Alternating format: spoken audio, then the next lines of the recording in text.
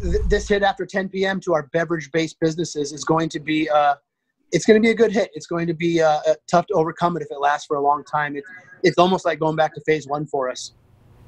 And that was the owner of several restaurants and bars like Remedy, Volstead, Axe, and Press, Matt Goodwin. And as Governor Inslee's new mandate of no alcohol past 10 p.m. goes into effect next week, he says his restaurants and bars will be hit really hard. I also spoke with Rima Shriva, who's the owner of Bistanco Martini Lounge. She says for her, it's time to reevaluate if another closure is to come. Here are their stories tonight. New mandates and regulations for the pandemic change. Not just weekly or daily, but hourly sometimes. So we're definitely on our toes trying to make sure we're doing our part to follow the rules, the regulations, the mandates put in place. Owner Matt Goodwin says he's been rolling with the punches so far. He says with this new mandate of no alcohol sales past 10 p.m., it definitely won't be painless.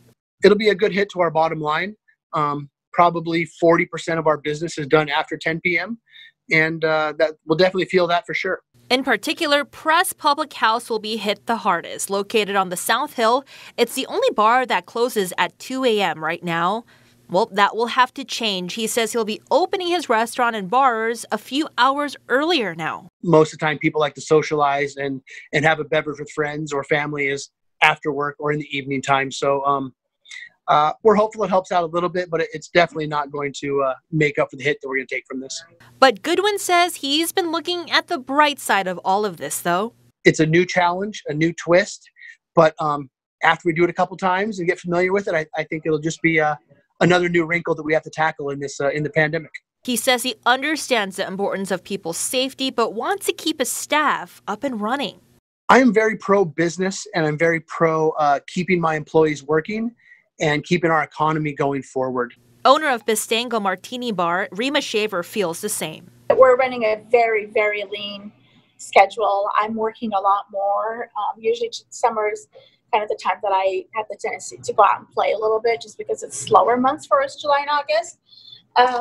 But, you know, I'm a hands-on operator. Shaver's Martini Lounge has been a staple in downtown Spokane for 15 years.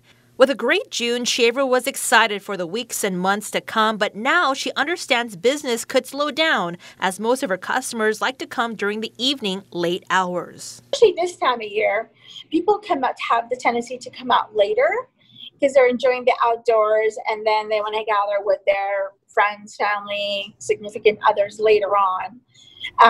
We see a very slow time after happy hour, and then we start picking up again about 8:30. So yeah, it's going to hurt us a lot. And Goodwin tells me he is very grateful, though, tonight for his loyal customers, tipping his staff. Even one person at his restaurant, Remedy, tipped his staff $1,000. He says he's very appreciative tonight during this hard time.